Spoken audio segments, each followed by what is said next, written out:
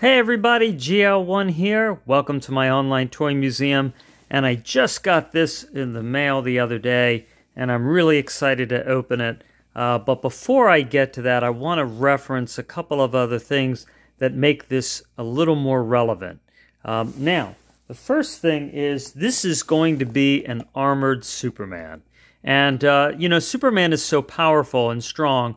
Why would he need armor? Well, if he's fighting someone else from Krypton, say General Zod, or someone, you know, else is equal in capabilities, then he might need armor to protect himself from someone that powerful or more powerful. So hopefully he has access to armor that is more powerful than his skin. Well, if we go and we look at a McFarlane armored Superman, we're going to see some similarities between this and this set. So what you have here is just a regular Superman, right? But you can see the added articulation in the chest right there, the chest joint. So just and so does the McFarlane character, and then it has these big wings. Although Superman flies anyway, so he doesn't really need wings. But you can see that there's going to be boots and a similar chest armor, and he's going to have a shield. Well, there's also like some kind of battle axe here. Well, that might be a little similar to this Superman. So this is Henry Cavill's Superman that was in the Superman Man of Steel movie, who was fighting General Zod, and so this weapon came with him. So again, you know, he's fighting someone from Krypton around a yellow sun, which is how Superman gets his powers, because a red sun would weaken him. You know, a yellow sun gives him his strength, so he could use a weapon. And I just wanted to show you in reference to our packaged Superman here. This Superman as well came out a few years ago, so we could see it's the same 12-inch scale, but not angry looking. I mean, take a look at the Superman in our new package. Angry looking, wider jaw. You see you have a strong jaw on this Superman, but it's a narrower jaw, and you see it's more, it's got more of a sullen look and angry also. Muscularity-wise, very similar, a little bit different bodies, but very similar. And then we have the 12-inch Henry Cavill action figure. Okay, so I don't know, the head doesn't really look like it goes with the body too well, but it just, I don't know, something just seems a little off. But I love the armor. I bought this because I just thought the armor was really cool, and the texturing on the clothing. And, you know, you got the nice cloth, muted red cape, you know, as opposed to the 1970s bright cape. You know, and this looks a lot like Christopher Reeve, right? Maybe that's who they were trying to reference here with this Superman. And what I like about the DC 12-inch heroes is they do have the full articulation, the knees, the elbows, the hips, and shoulders, whereas you don't get all that with the Marvel characters. You pay more and you get less. So, all right, well, here we go. We're going to open this guy up here. And see the best way to open this here. Back here.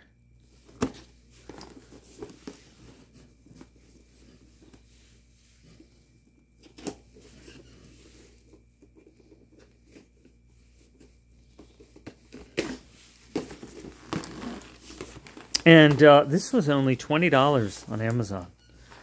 So I can tell you right now, I could just see it's well worth it.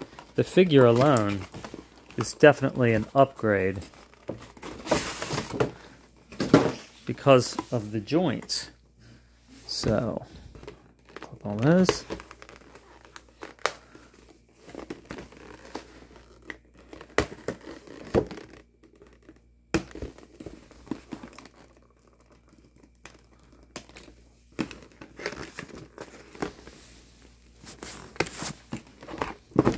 All right. so here we go. Now here's the Superman. And good head articulation. I wish it had a joint here as well, but all right. Oh, we got some wrist articulation. That's good. See that? We got a wrist joint. Yeah. Loosen that up a bit. And then look, you have the elbows, that multi-directional elbows. Let's see, we have multi-directional elbows here, but you don't have a wrist. Now you have a wrist that turns on this one. All right, so similar knees. Oh, but look, you have ankles. Don't have ankles on this one. So right there, isn't that great? And let's see, leg muscles it's pretty much the same. Yeah, I would say it's the same mold on there. And nice cape detail up in here.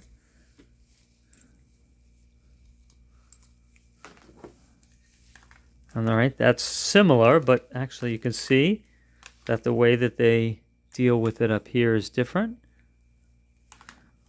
And let's see, height-wise. Ooh. Let's see. Get those feet flat. Oh, he's bigger.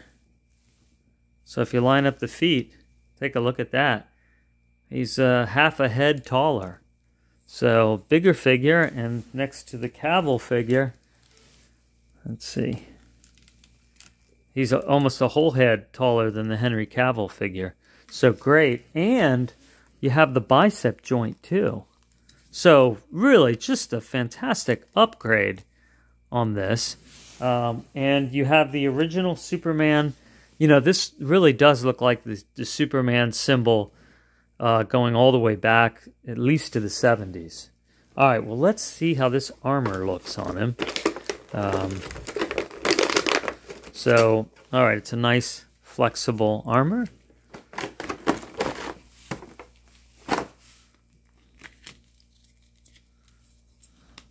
All right, so that's cool. And let's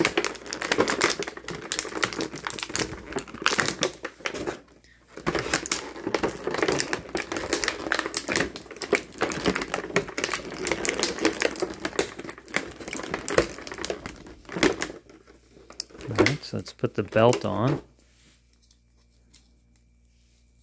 So you can see that this, oh, that pegs in there. That's what those holes are for. Okay, good.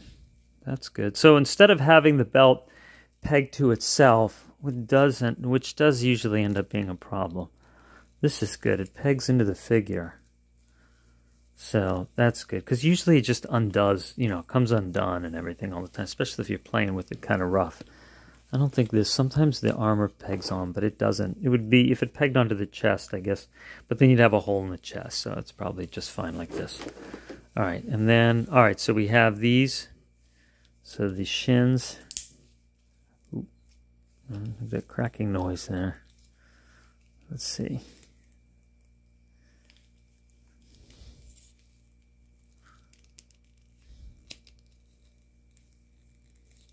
I don't know, maybe it goes on the other leg.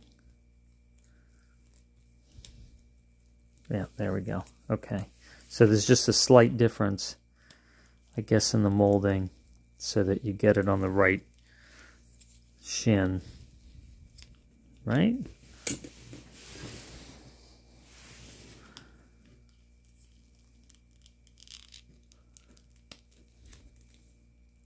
There we go. Snap that in. All right. And then let's get his forearms.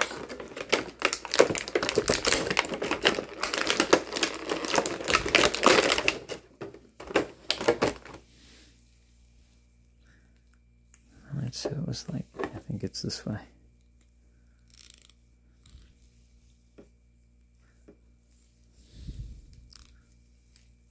This is really cool looking, isn't it? All right, then shield, some kind of like mace axe.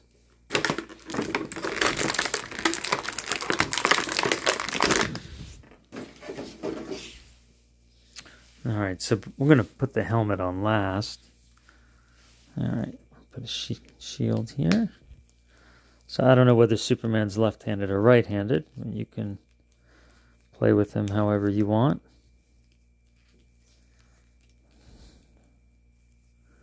All right. So that, I don't know how his holding on to that. Might need to use some kind of plastic bungee or something. Maybe if we start over here. Okay, that's better. All right, so he's got that. And then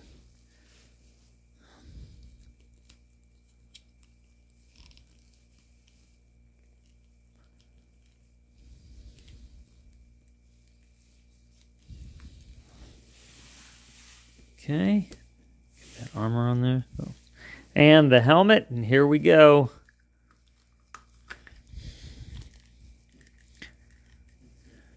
Armored, battle-ready Superman.